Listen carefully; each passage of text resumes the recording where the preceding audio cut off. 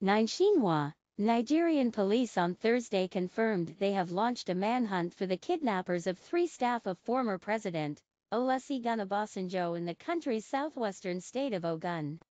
The police said they had since detailed an anti-kidnapping unit to comb the areas where the victims were kidnapped around Seseri Village, in the Obafemi-Owode local government area of Ogun on Wednesday evening. The victims were trailed by the gunmen who shot at their van and later took them away, said the police officer. There have been a series of gunmen attacks in Nigeria in recent months, leading to deaths and kidnappings.